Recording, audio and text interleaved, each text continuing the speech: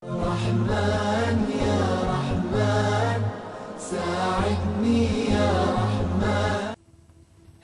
মুসলমানরা যখন আসলেন বিরাট জমাত, তাদের সংখ্যা 12,000 আর তাইবাসীর সংখ্যা কত? 8,000। সংখ্যা বেশি কাদের? মুসলমানদের। মুসলমান এবার মনে করে এইবার তো আমাদের এই যুদ্ধে আর কোনো চিন্তাই নাই, কারণ এই মদিনা থেকে আমরা বদর ওহদ খন্দকে সবসময় কম ছিলাম নাম্বারের দিক থেকে, তারা ছিল বেশি। এবারে তো আমরা আলহামদুলিল্লাহ বেশি হয়ে গেছি। কম থাকা অবস্থায় আল্লাহ তাআলা বিজয় দান করেছেন, এখন বেশি থাকা অবস্থাতে বিজয় হবেই, আর চিন্তা আছে নাকি? এইরকম একটা ধারণা চলে আসলো।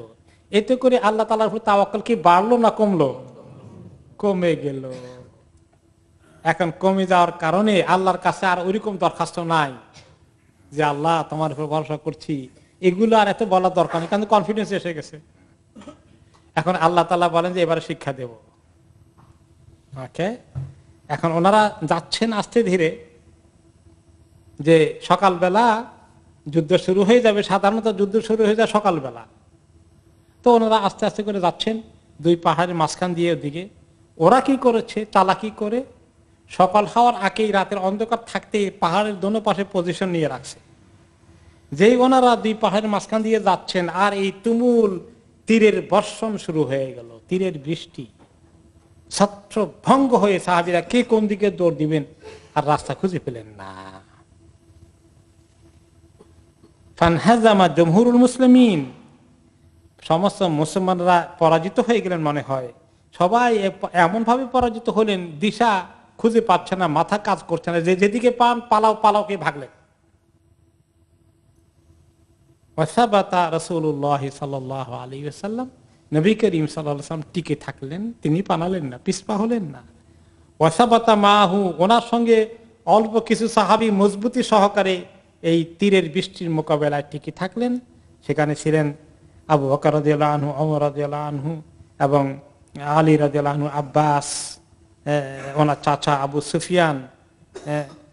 আবু সুফিয়ান যে নন মুসলিম, সেও টিকে থাকলো।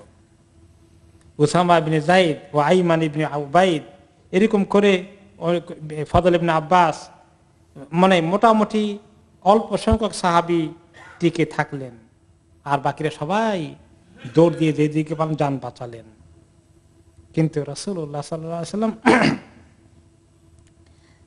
দাঁড়িয়ে আছেন। শুধু দাঁড়িয়ে আছেন না, তিনি সামনের দিকে এগিয়ে যাচ্ছেন, পিছনের দিকে তাকাচ্ছেন না। তিনি তার যে খচ্চর, যে বাগলা, মিউল যে প্রাণীটা ছিল, ওটার উপর তিনি বসাচ্ছিলেন এবং তিনি তার এই জানোয়ারটাকে সামনের দিকে এগিয়ে নেওয়ার জন্য একলাই দুশমনের মোকাবিলায় এগিয়ে যাবেন, খালি এগিয়ে যাচ্ছেন। আনা ইবনে আব্দুল মুত্তালিব আনা নবিয়্যুন লা কাযিব স্লোগান দিয়ে দিয়ে, আমি আব্দুল মুত্তালিবের নাতি, আমি আল্লাহর সত্য নবী, কোনো মিথ্যার কোনো কথা নাই। সামনের দিকে তিনি এমনভাবে এগিয়ে যাচ্ছেন। ওনার চাচা আব্বাস রাদিয়াল্লাহু আনহু বলেন যে আমি তো ভয় পেয়ে গেলাম, উনি যেভাবে একলা এগিয়ে যাচ্ছেন তাদের আক্রমণের শিকার হয়ে যাবেন।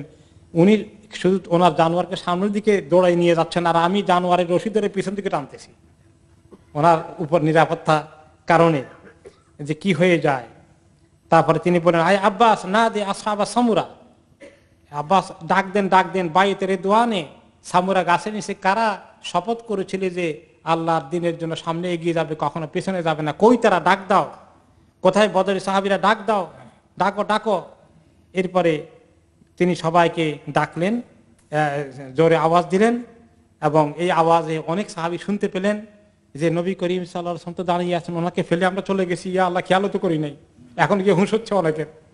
ডাক শুনে যে আল্লাহ নবী তোমাদেরকে বলতেছে জলদি করে আসো, পিছনের দিকে চলে যাও না, সামনের দিকে এগিয়ে আসো। এই কথা শুনে তারা শেষ পর্যন্ত দৌড়ে আসো, যে যেখানে আছেন, বললেন ইয়া লাব্বাইক, আমরা হাজির হয়ে গেছি, ইয়া রাসূলুল্লাহ আমরা চলে আসছি। তখন অনেক সাহাবীরা আবার জমায়েত হয়ে গেলেন। অতঃপর রাসূলুল্লাহ সাল্লাল্লাহু আলাইহি সাল্লাম কি করলেন, সুম্মা আখাযা রাসূলুল্লাহ সাল্লাল্লাহু আলাইহি ওয়াসাল্লাম হাসায়াতিন ফারামা বিহিন্না উজুহাল কুফার, তিনি কিছু এক জায়গা থেকে এক মুষ্টি মাটি নিলেন, কিছু কঙ্কর আর কিছু ধুলোবালি মাটি, আর সেগুলোর মধ্যে দোয়া পড়ে তিনি ছেড়ে দিলেন, শাহাতিল উজুহ বলে দিলেন, ওয়ান হাজামু রাব্বা মুহাম্মদ, তারা অবশ্যই পরাজিত হবে, মুহাম্মাদের রবের কসম করে বলছি। তিনি ছুড়ে দিলেন ছু মেরে, এবং এরপর দেখা গেল যে এই প্রত্যেকটি কাফের তাদের যারা যারা মোকাবিলা করছিল তাদের সবাই চোখের মধ্যে গিয়ে বালু কণা পাথরের কণা গিয়ে ঢুকে পড়লো, কারো মুখের মধ্যে ঢুকে পড়লো, খতখত করতেছে আর চোখ কসলাচ্ছে। এইগুলো করতে করতে মুসলমানরা তখন জমায়েত হয়ে পাল্টা আক্রমণ শুরু করে দিল এবং আলহামদুলিল্লাহ অল্প সময়ের মধ্যে আল্লাহ রাব্বুল আলামিন তাদেরকে পরাজিত করে দিলেন। আল্লাহ তাআলা মুসলমানদেরকে বিজয় দান করলেন। আল্লাহ তাআলা মুসলমানদেরকে বলেন, এই সেই উপলক্ষে আয়াত নাযিল করে দিলেন, লাকাদ নাসারাকুমুল্লাহু ফি মাওয়াতিন কাসীরাতিন ওয়া ইয়াওমা হুনাইনিন। আল্লাহ তাআলা তোমাদেরকে কত জায়গায় সাহায্য করলেন হে উম্মত, হে নবীর উম্মত। বিশেষ করে ইয়াউমা হুনাইনিন, হুনাইনের দিবসে, তায়েফের ময়দানে, তায়েফের যাওয়ার আগে যে হুনাইনের যুদ্ধ হলো, সেদিন কি হয়েছিল জানো? ইয আজাবাতকুম কাসরাতুকুম, তোমাদের মেজরিটি বাহিনী পেয়ে তাদের চেয়ে তোমাদের সংখ্যা বেশি, এটাই কারণে তোমাদের খুব কনফিডেন্স এসে গেল, তোমরা খুব মুতমাইন হয়ে গেলে যে আজকে আমাদের বিজয় নিশ্চিত। ফালাম তুগনিয়াকুম শাইআ, কিন্তু তোমাদের সংখ্যাধিক্য, নাম্বার বেশি, তোমাদের কাজে লেগেছে? কোনো কাজে লাগেনি। ওয়াদাকাত আলাইকুমুল আরদু বিমা রাহুবাত, জমিনটা তখন ওই মুহূর্তে অল্প সময়ের জন্য, পৃথিবীটা তোমাদের জন্য সংকীর্ণ হয়ে গেল। প্রশস্ত জমিনে জায়গা নাই, তোমরা পালিয়ে বেড়ানোর জন্য কোথায় পালাবা, জায়গা খুঁজে পাচ্ছিলে না।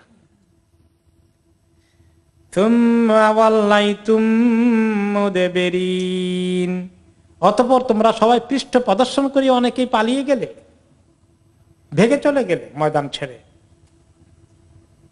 অতঃপর কি হলো? সুম্মা আনজালাল্লাহু সাকিনাতাহু আলা রাসূলিহি ওয়া আলাল মুমিনিন, অতঃপর আল্লাহ তাআলা নাযিল করলেন শান্তি, প্রশান্তি, মনের মধ্যে ভরসা। রসুল এবং তার, আল্লাহ রসুল এবং তার অনুসারী মোমেনদের উপরে আল্লাহ তাআলা অন্তরের মধ্যে শান্তি ঢেলে দিলেন। তাদের ভয় চলে গেল, তাদের মধ্যে মজবুতি এসে গেল, তারা আবার জমায়েত হলেন। আরো কি করেছেন জানো? শুধু আল্লাহ শান্তি ঢেলে দিয়ে ছেড়ে দেননি,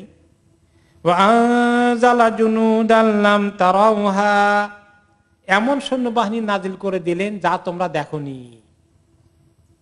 আবার যখন মুসলমানরা জমায়েত হয়ে গেছেন, আল্লাহ তাআলা ফেরেশতা নাজিল করে দিয়েছেন। বদরের ময়দানও নাজিল করেছেন, এই হুনাইনের ময়দানও নাজিল করেছেন, তোমরা দেখোনি। এমনকি সাহাবীরা জিজ্ঞেস করেছেন যে তোমরা এইভাবে পরাজিত হয়ে গেলে কেমনে তাইফবাসী, তোমরা তো খুব বীরত্ব সহকারে এসেছিলে। বললো যে আরে আমরা তো চারি পেলাম না, খালি সাদা পাগড়িওয়ালা কিছু এসে আমাদেরকে তাড়া করছে, তাদের সামনে আমরা টিকতেই পারছি না। পরে তারা ইসলাম কবুল করেছিলেন যে তোমাদের পরাজয়ের কারণ কি, যে আল্লাহ তাআলা আসলে ফেরেশতা নাজিল করেছেন। পরে আমরা বুঝতে পেরেছি যে এইরা কোত্থেকে আসলো, এই কোন বাহিনী এগুলো মোকাবিলা করছি আমরা। ওয়া আনজালা জুনুদান লাম তারাউহা, এমন বাহিনী নাজিল করেছেন যা তোমরা দেখতে পাওনি, মুমিনরাও দেখোনি, তোমাদের পক্ষ থেকে তারা যুদ্ধ করে যাচ্ছে। ওয়াযাবাল্লাযীনা কাফারু, এবং যারা কুফরি করেছে, সামনে এসেছিল ইসলামকে নস্যাৎ করে দেওয়ার জন্য, তাদেরকে আল্লাহ ভালো করে শায়েস্তা করেছেন। ওয়াযালিকা জাযাউল কাফিরিন, এটাই কাফেরদের শাস্তি হওয়ার কথা। আল্লাহ তাদেরকে এভাবেই শাস্তি দিয়েছেন।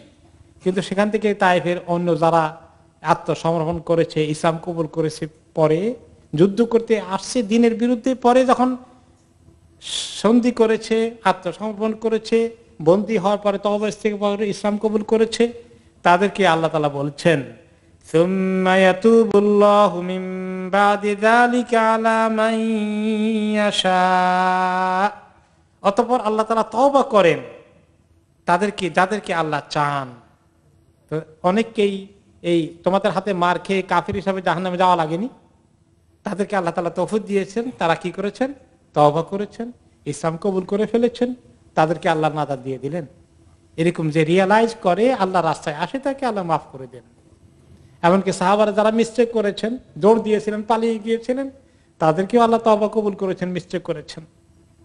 আল্লাহু গফুরুর রহিম,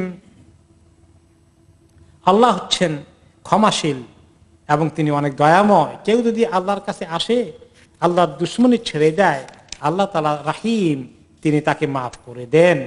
আল্লাহ তাআলা বলেন না যে কেন দুশ্মনী করছিল, তোর জীবনেও ক্ষমা নাই, এটা আল্লাহ তাআলা সহজে বলেন না। তিনি অপেক্ষায় আছেন কখন কাফের হোক, বেদিন হোক, দিনের দুশ্মন হোক, সে তওবা করে আল্লাহর কাছে আসবে, আল্লাহ তাআলা মাফ করে দেবেন।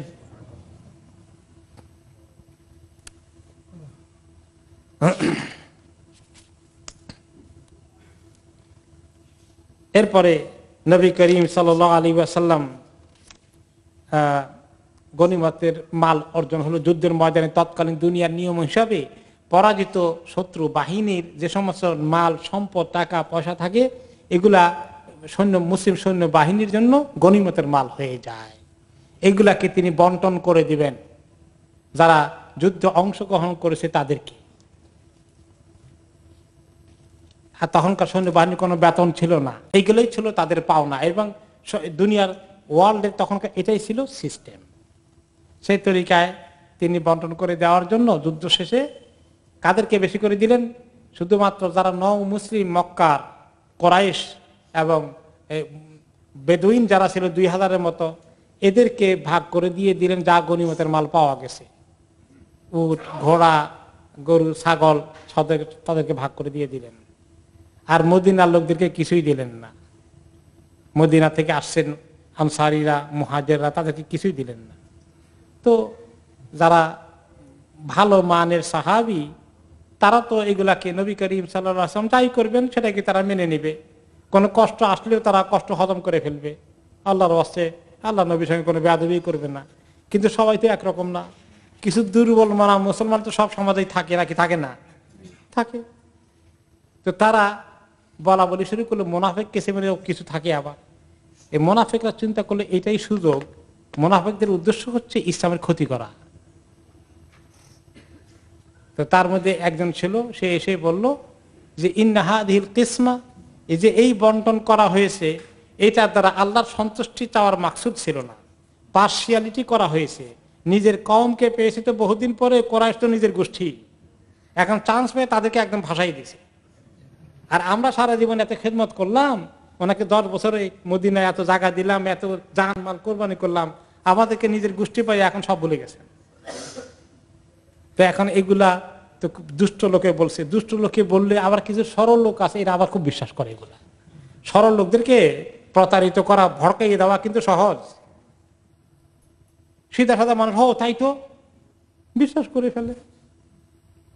এই যখন এই লোক এক মন্তব্য এটা করেছে, এক সাহাবী শুনলেন, তিনি বললেন যে আল্লাহর কসম, আমি এক্ষুনি রাসূলুল্লাহ সাল্লাল্লাহু আলাইহি ওয়াসাল্লামের কাছে যাব, তোমরা এই কথা বলেছ। ওনার সামনে বসে প্রতিবাদ না করে পিছনে পিছনে ফিস ফিস করছে। তখন তিনি বলে সবাইকে ডাকো। কিছু কিছু আনসাররা, বিশেষ করে মদিনাবাসীরা কনফিউজ হয়ে গেছে, সবকে ডাকো, বিশেষ করে আনসারদেরকে, তারাই তো মেজরিটি, তারাই তো আমার আসল মানে এই সমস্ত মদিনা তাদের জানমাল দিয়েছেন। তিনি তাদেরকে ডাকলেন, ডেকে কি বললেন? প্রথমে ডেকে বললেন যে তোমরা কিছু কথা আলোচনা আমি হয়েছে, শুনতে পেয়েছি, আমি গনিমতের মাল তোমাদেরকে দেইনি, মক্কাবাসীদেরকে দিয়ে দিয়েছি। আমি কেন দিয়েছি, কি করেছি, তার আগে আমি বলি, আমি কি তোমাদেরকে পাইনি দল্লালান ফাহাদাকুমুল্লাহু বি? তোমরা কি সবাই বিভ্রান্ত ছিলে না, পথভ্রষ্ট ছিলে না, গোমরাহ ছিলে না? আল্লাহ তাআলা কি তোমাদেরকে আমার মাধ্যমে হিদায়াত দান করেননি? অবশ্যই ইয়া রাসূলুল্লাহ, তোমরা শতদা বিভক্ত ছিলে, ছিন্ন বিচ্ছিন্ন ছিল, এক কবিরা আর কবিরা যুদ্ধ করতে। আল্লাহ কি আমার উসিলায় তোমাদেরকে ইউনাইটেড করেননি? ইয়া রাসূলুল্লাহ করেছেন। তোমরা অনেক হত দরিদ্র ছিল অনেকেই, আল্লাহ তাআলা ইতিমধ্যে কি তোমাদের অর্থনৈতিক অবস্থা কিছু ভালো করে দেননি? ইয়া রাসূলুল্লাহ সব করে দিয়েছেন আল্লাহ।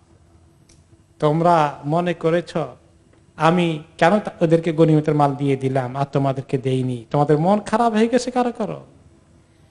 মক্কাবাসী নও মুসলিম হিসাবে তাদেরকে দিয়েছি যাতে তাদের দিলটা ইসলামের দিকে ঝুঁকে পড়ে, তাদেরকে আরেকটু মনটাকে নরম করার জন্য আমি এই কাজটা করেছি। যাতে তারা অন্যদিকে কোনো দুশমন তাদেরকে ব্যবহার না করতে পারে। তারা কিছু ছাগল, উট, ভেড়া নিয়ে মক্কার দিকে যাবে, আর তোমরা নবী মুহাম্মদ সাল্লাল্লাহু আলাইহি ওয়াসাল্লাম তোমাদেরকে নিয়ে মদিনায়, তোমরা তাকে নিয়ে মদিনায় যাবে, তোমরা কি খুশি না? তখন সমস্ত সাহাবী চিৎকার করে, লিডার সাহাবীরা বলে, ইয়া রাসূলুল্লাহ আমরা খুশি। তারা কান্না শুরু করে দিলেন হু হু করে, ইয়া রাসূলুল্লাহ আমরা খুশি যে আপনি মদিনায় যাবেন। কেউ কেউ আশঙ্কা করেছিলেন মক্কা বিজয় হয়ে গেছে, এখন কি তিনি আর যাবেন নাকি? তিনি বলেছেন, আমি কোনোদিন যে মদিনার জমিনে আমি গেছি আর কোনোদিন সেখান থেকে ফেরত আসবো না, আমি তোমাদের মধ্যেই থাকবো। তারা খুশি হয়ে গেলেন, ভুল বুঝাবুঝি দূর হয়ে গেল। তাহলে এখানে এক্সাম্পল, একটা ইসলামিক জামাত, ইসলামিক সংগঠনের মধ্যে মাঝে মধ্যে এরকম ভুল বুঝাবুঝি হতে পারে, কোনো সময় আঞ্চলিকতা সৃষ্টি হতে পারে, কোনো সময় একটা মিস্টেক হতে পারে, কোন সময় না বুঝতে পারে, অপপ্রচার হতে পারে, গুজব উঠে যেতে পারে, বিশৃঙ্খলা সৃষ্টি হতে পারে। যদি নবী করিম সাল্লাল্লাহু আলাইহি ওয়াসাল্লামের জামাতের মধ্যে হতে পারে, তো আজকের জামাতের মধ্যে হবে না? আমরা তো আরো দুর্বল, সাহাবাদের থেকে কত দুর্বল আমরা, এগুলো হয়ে যেতে পারে। কিন্তু এগুলো হওয়া মাত্রই যিনি লিডার তার উচিত এগুলোকে ক্লিয়ারিফিকেশন করা। তিনি যদি সঙ্গে সঙ্গে পদক্ষেপ নিয়ে এটাকে খোলাসা না করতেন, তাহলে ফিতনাটা কত বড় হতো, বিরাট ফিতনা হয়ে যেত, উম্মতের ভিতরে ডিসইউনিটি একদম ছিন্ন বিচ্ছিন্ন করে ফেলতো। তাহলে এখানে আমাদের জন্য অনেক লেসন আছে।